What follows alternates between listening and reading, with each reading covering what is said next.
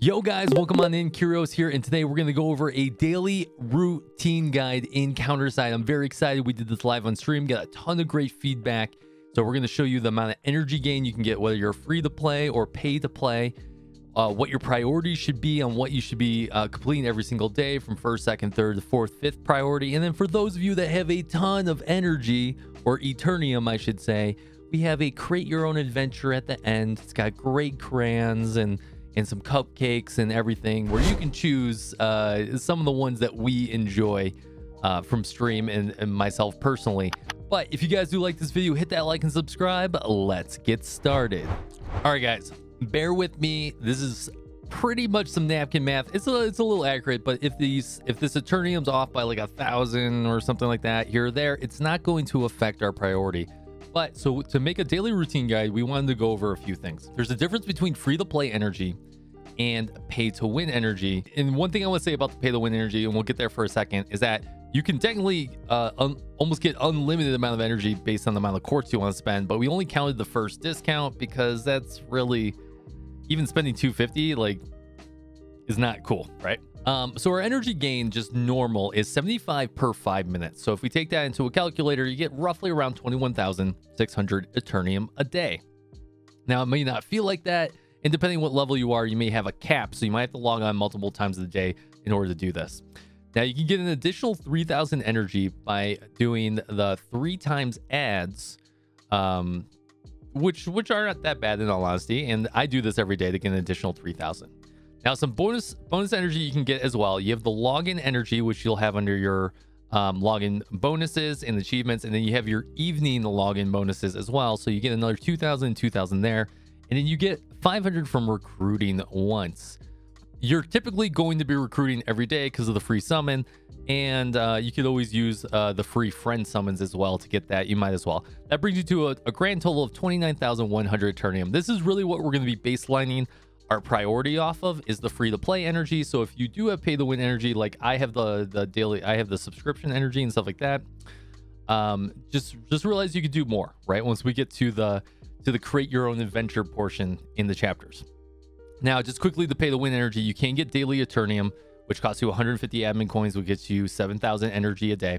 Your subscription energy, every day you log in, gets you another 3,000, and then you could buy some energy, get an extra 10,000 for 250 quartz. That's with the 50% discount that they have in the shop. Now, that does go to 25% and then nothing. As a community, we don't suggest that you do any of that unless you're a Omega Whale, which, by the way, we love you. Thank you for funding the game. Which brings you to a grand total. If you were to do all 3 of these, brings you to a grand total of about 20,000 energy. So a grand total, if you're pay to win with a light spender, right, with the free to play energy, you're getting about 49,000 ETERNIUM a day. And by the way, I use ETERNIUM and energy almost loosely because of all the games we play. Now, let's talk about your first priorities that you're going to be going through. And we'll flash them up on screen here. Now, the first thing you want to do is go over the covert ops. And you really want to take down this 1-3 and 1-4.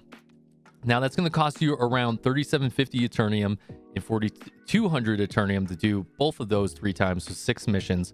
Comes out to about 8,000 ETERNIUM, give or take. Now, the reason why these are so important, they give you ship materials. And as you can see on screen, me just hoarding ship materials for a couple days, I was able to get a ton of legendary ship materials. And the game requires you to build a ton of ships, and there's more ships coming. So for the longest time, you are going to be farming this, and I highly suggest, yes, you can buy with your raid tokens. Yes, you can buy ship materials and everything like that, but you might as well accelerate your career, especially in the beginning, to get as many SSR ships and as many SR ships as you possibly can. And we got some other great ships on the way. So I highly suggest that you farm covert ops 1-3 and 1-4. Now, going on to your second priority. Your second priority is actually going to be those infos. Those infos are very important. I must blow through at least 3,000 infos a day. They're from skill upgrades to raids to a bunch of other things that I can't think of off the top of my head right now. So we're really going to suggest that you go farm all 3 of the ways that you can get info right now. And the first 2 is being covert ops 1 and 1-1 and 1-2. It's about 1,200 energy for the first one times 3, and 1,300 energy times 3 for the second. It's going to come out to about 7,500 Eternium. Now, that's most of your free-to-play energy right there in a day, or at least half of it. But it's going to get you a ton of infos. Now, as your part of your secondary priority is also to do the Chloe challenge for infos as well. If you can do that times 3, even if you can't auto it, at least you can get through it. It's going to cost you an additional 3,000 Eternium, but it's going to get you a lot more infos, and those infos are very important. So if we're taking our first priority and our second priority down, guys, we are going to come to a total of 10,650 energy that we have left for the day from that free-to-play 29,100. Now, that's a big chunk that we've already taken out. And that's you're probably asking, like, wow, that is a lot. And that's where like that subscription energy and some of that other energy really does come into play and helps you out, and not including any of the free energy that they've been giving us. Now, at this point, I'm just going to make a TLDR here. You do want to complete your daily missions. So if there's other daily missions that you have to do that do require energy, there really shouldn't be. So a lot of the other things you need to do from your daily missions really don't require energy, because you've already would have done your 5 battles, you would have done your dispatches, you would have probably spent a little bit credits, you would have done your simulations and your recruit once and everything like that. So you would be in a very good spot from your dailies. And then your challenge mission, I know that I put this here, and that's really just your challenge tickets, and that doesn't have anything to do with your dailies as well. But you might as well be doing those every day, or at least don't let those tickets go past 10, right? Because you can only hold 10. Now we're going to talk about our third priority. Our third priority is going to be a little bit of give and take here, so I'm going to give you guys some options. First option is going to be any event that has a shop.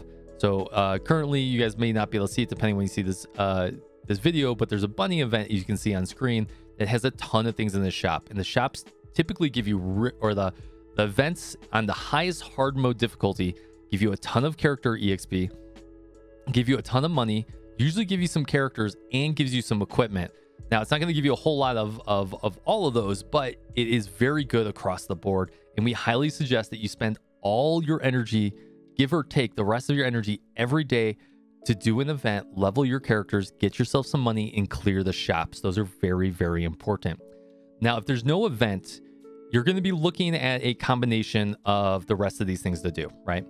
You have prime ship materials, which I do suggest that you get these only when you're ready to build a ship, aka you have all the schematics, you have all the other components, and you're just missing prime ship materials. And then at that point, you're going to do Old City Plan Part 2.